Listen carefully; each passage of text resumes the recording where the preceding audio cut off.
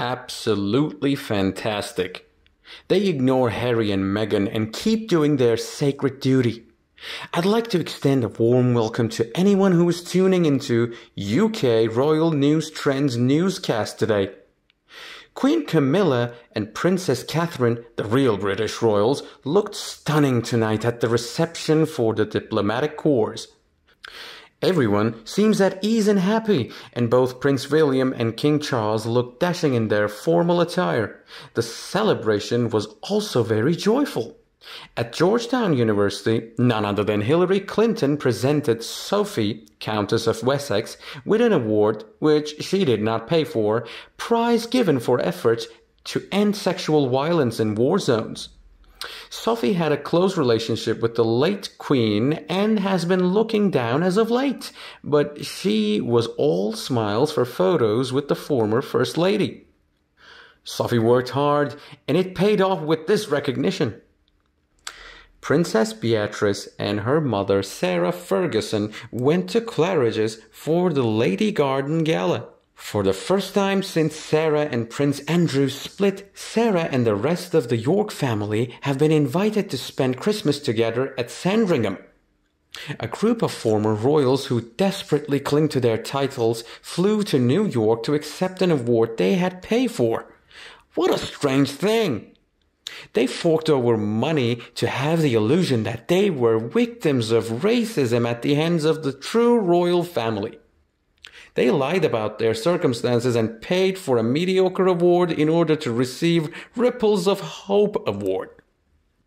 After releasing a second teaser for their reality show, they saw over 15 million negative reactions and only 1.2 million positive ones.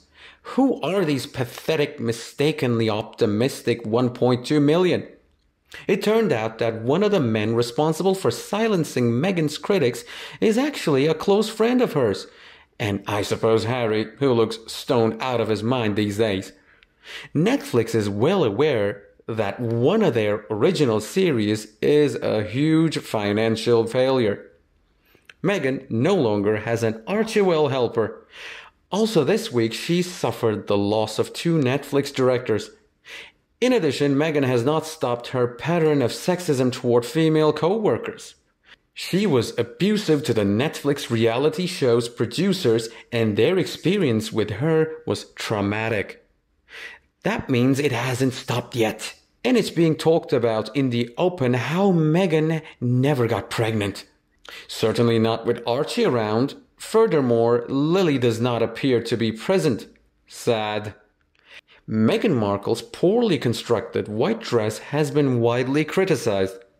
The dress is poorly tailored with puckered seams at ankle length and a loose fit over her hips and thighs. Someone should probably tell Meghan about the dress rental service that outfitted Catherine, Prince of Wales, in the beautiful, perfectly fitting gown she wore to the Earshot Prize Gala. What are they getting from these 2 entitled, ungrateful, and downright nasty people? If only the non-disclosure agreements they made their employees sign could be nullified so that all the mud they are throwing at the royal family in the mistaken belief that they're safe from retaliation could be returned to them. I cannot believe how low they have stooped. Personnel in royal households are trusted members of the society. Neither signing NDAs nor telling tales is something they care about. They are not only successful, but also quite pleased with the results. The government has a personality clash policy in place. You can use this as justification for asking a transfer if you are truly unable to collaborate with a coworker. They understand that not everyone will be your cup of tea and that you only need to explain how it is negatively impacting your work or mental health. Everything has been running smoothly for a very long time. Nobody had to deal with the Markles' bullying because they were an unpleasant interruption. They clearly made great efforts because the royal family is more important to them than the Markles. You handle the problem internally. Let's move on to the British royal family, who appears to be living the good life.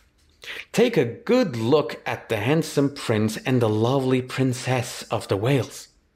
How fortunate we are to benefit from their efforts and the fruits of their labor. Princess Diana will host her second annual Christmas Carol service next week, and the Middleton family, along with the Queen Camilla and King Charles, will be in the attendance. Even Prince William is joining in on the fun.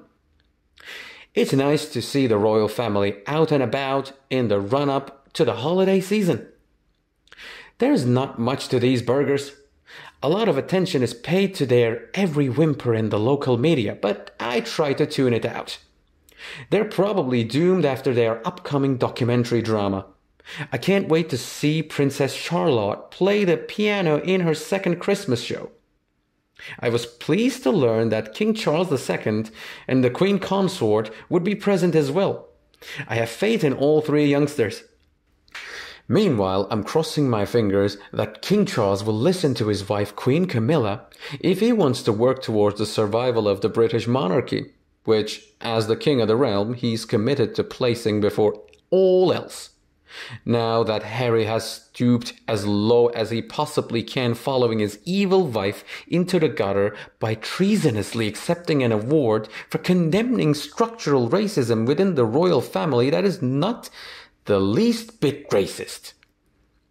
Even though their birth or even presence in the Sussex family is shrouded in mystery, the children are still included in the line of succession, prompting the question of how King Charles can stop further media scrutiny into mystery children.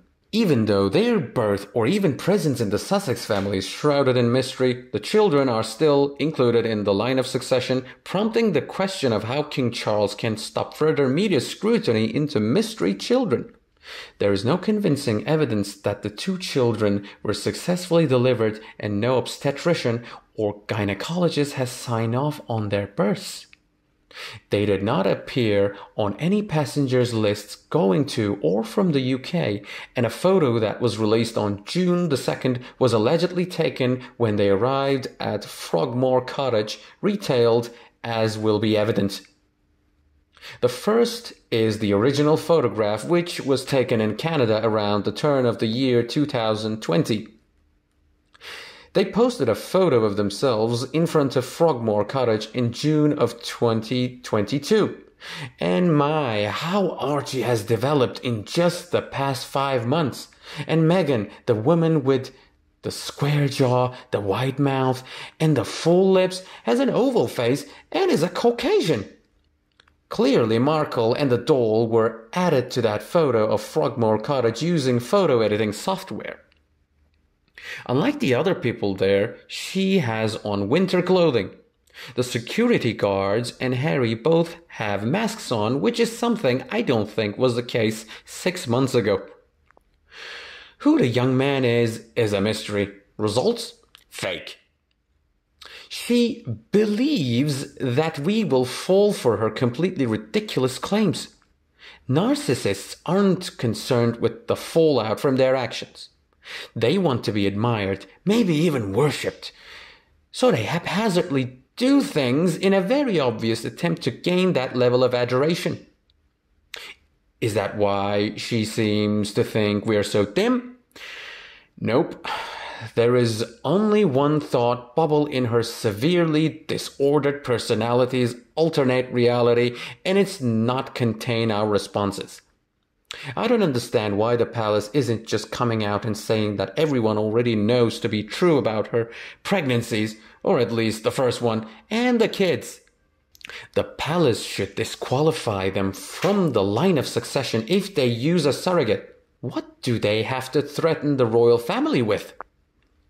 It's the same kind of trickery as the Opera interview headline doctoring by choosing the wrong footage to convey a desired impression/narrative. It seems that this time around, the public was ready for such antics and eager to delve deeply into the footage and clips. The element of surprise worked in favor of the Oprah interview, and corrections to inaccuracies and misrepresentations were not made until after the show had already aired. The documentary on Netflix has been eagerly awaited for quite some time. We live in an era where everyone is prepared.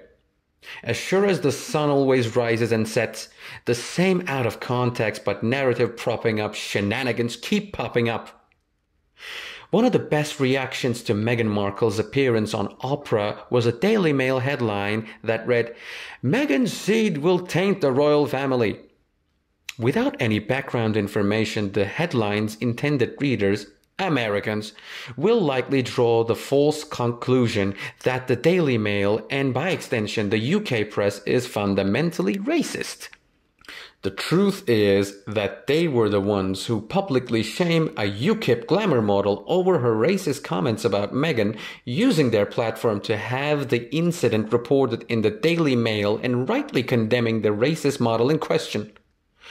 However, it was obvious that we were being manipulated and that this didn't fit into the plan. If you have to defend the Daily Mail, you know that Harry and Meghan have really messed up. Even before it premiered, the show was met with widespread mockery, and it's completely untrue that the media harassed them physically like they claimed Diana and Catherine did. The opposite is true. How about you? What do you think of the points I made in my video? Please share your thoughts in the comment section below, and feel free to bring up Harry, Meghan, and the rest of the royal family as well. If you find my video to be helpful, please give it a thumbs up and tell your friends about it. You can make sure you never miss a clip from UK Royal News Trends news crew by clicking the button below. Now I'd like to say thank you for watching, say farewell, and hope to see you in future videos.